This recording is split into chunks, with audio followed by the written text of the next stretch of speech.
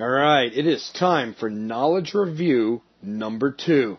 We're going to take a look at what you have learned in this section of videos covering variables, expressions, operators, white space, and comments. Believe it or not, we're going to keep things simple.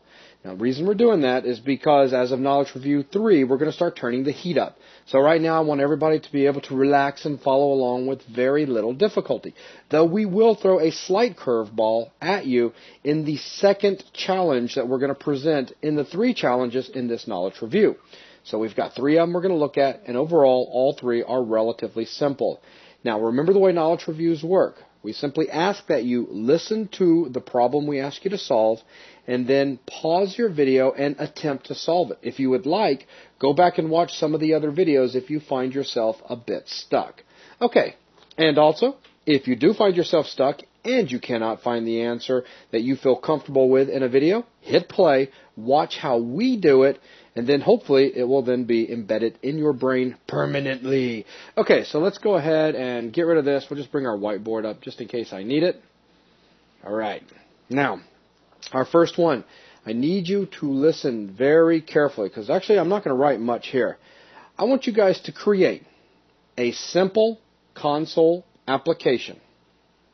Within your simple console application, I want you to define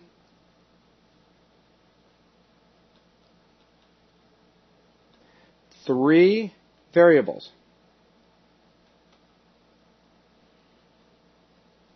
Now listen very, very closely. The variable names are position X, position Y, and position Z. These variables need to be able to hold only whole numbers. That's the only thing they can hold, whole numbers. Make sure you use the camel casing convention when defining these variables. So camel casing. Initialize position X and position Y to some value of your liking.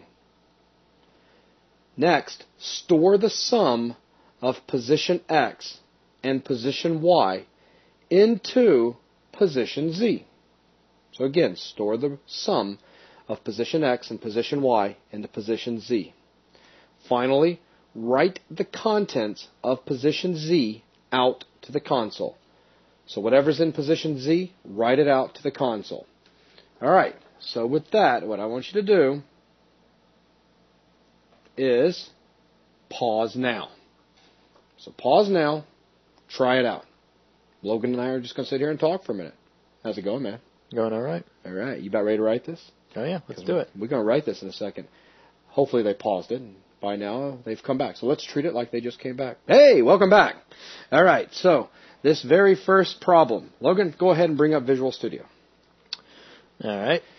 Let's see if you can write this extremely complex application. Okay. Console app. Okay. Now inside here, again, define 3 variables. I was very careful not to use the word declare 3 variables. Hopefully you guys remember that's what we're doing. We are declaring 3 variables. Their names are position X, Y, and Z, and I told you that they could only hold whole numbers. That means they have to be of type integer. I also said to make sure that you use the camel casing convention. Remember, that's all lowercase. Well, excuse me, the first character is always lowercase. And then starting our second word begins uppercase. So position X, notice how the X is capitalized. So you should have everything lowercase except for the X. All right, so let's go ahead and terminate that and do the same for position Y and position Z.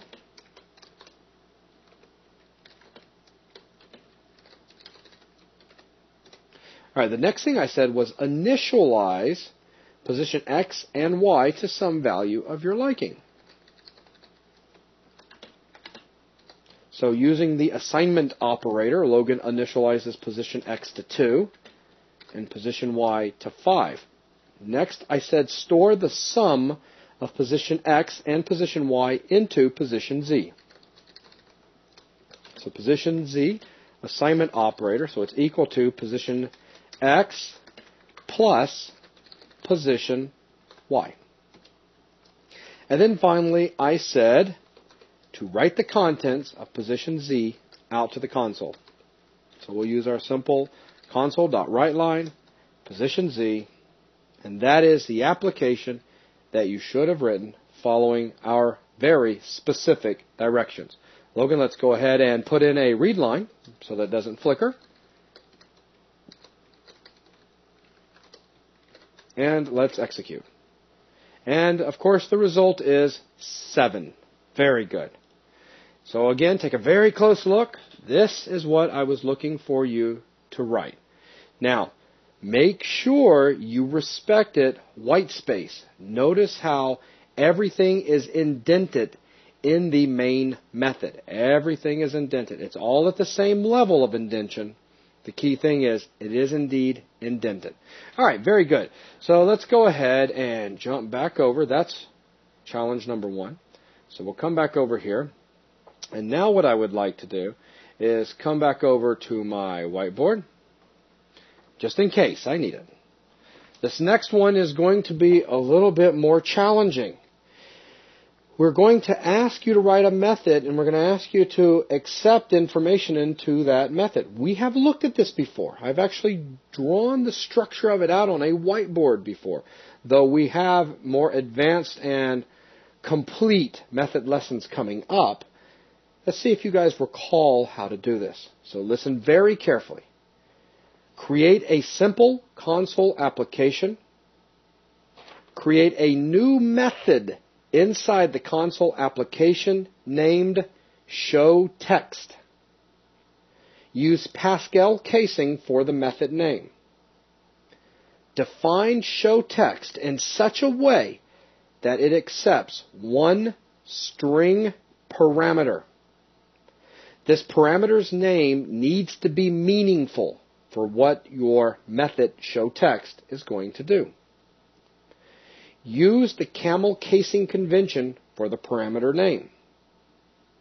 Now, have showText write the value of this parameter to the console.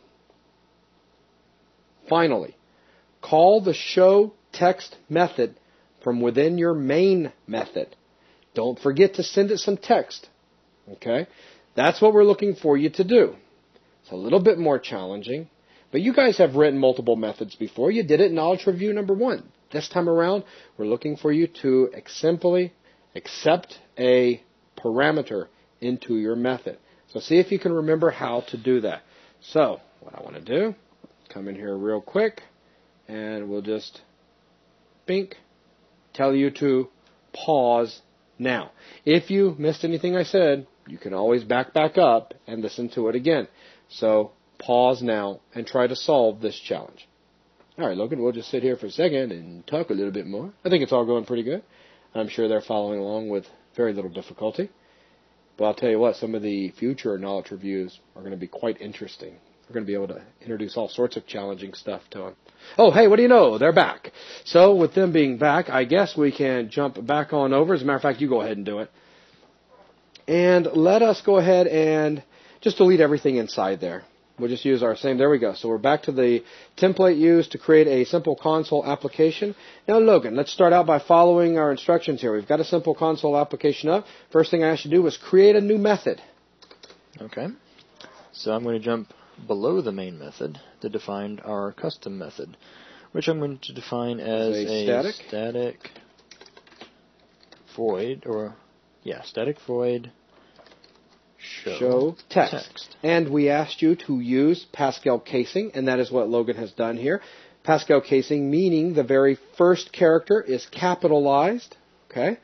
So now let's go ahead and do an open parentheses, and we ask that it accepted one string parameter. So a string, and we said use some sort of name that's meaningful, and with that name, make sure you use camel casing.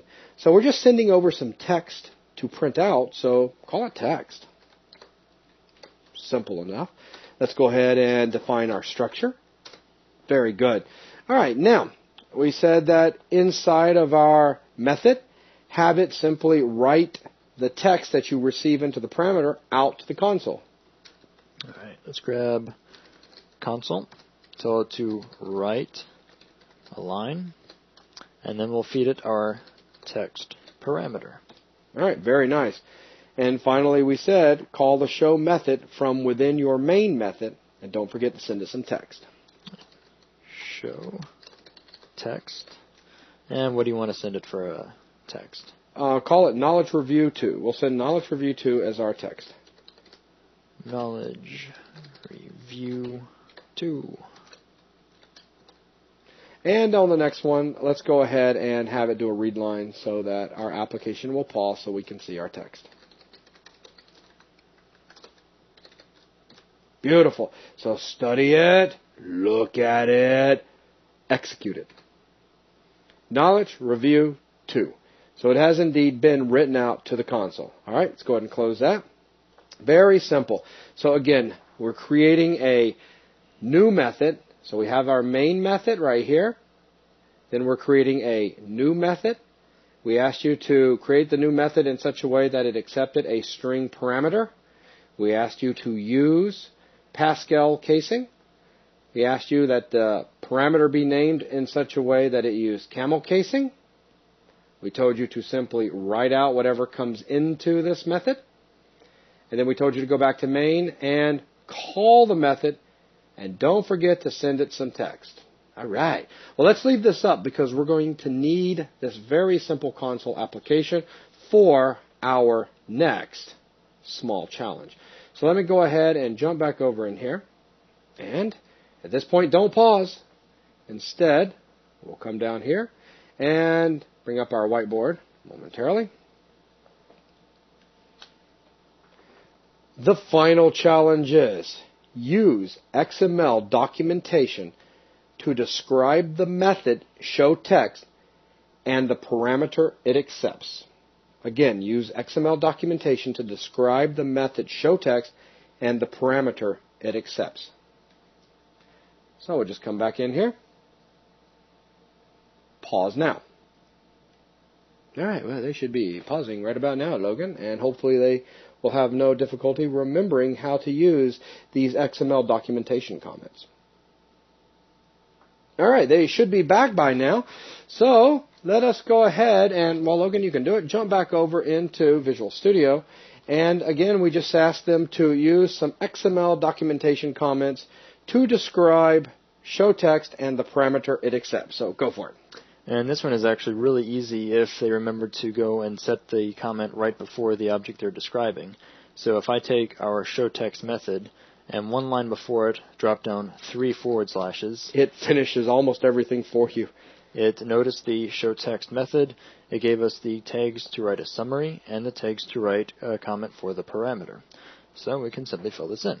This method shows the given text. Okay. And say this is the text to show. Of course, you could be a little bit better about describing this, thinking about this from an external sense, saying something more generic like text to be shown instead of writing out this. And oh, yeah, of course. All right, now let's go ahead and just demonstrate that it's working by coming up there. Actually, you can just put your mouse over it or write it out, either way. So we've got show text, and it doesn't want to show the... there it is. There we go. It's coming up. All right, so this method shows the given text. Now do an open parentheses.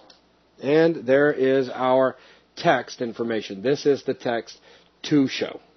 Let's finish this off just to finish the line, and there we go. Execute the app, and Knowledge Review 2, and text. Very good. That is going to wrap up Knowledge Review number 2. Yes, I know, it was a simple one. There was a lot of things that we could have tested you on. That's coming up. We just need a little bit more so that we can make some, well, let's just say, more interesting applications. Yeah. But for now, this will do. And with that, we are now concluding this section of Language Fundamentals number 1, and we're ready to move on to Flow Control number 1. Thanks a lot.